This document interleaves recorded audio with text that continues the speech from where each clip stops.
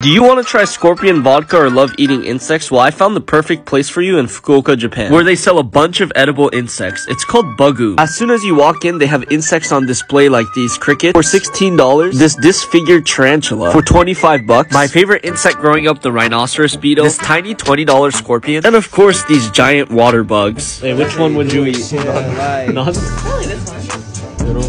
Yeah. It's like chips. There are also cricket udon noodles and a whole corner with more interesting stuff like these bamboo worm vodkas and scorpion vodka and even beetle beer. I guess I gotta get used to eating insects because it's part of the future. Like and follow for more.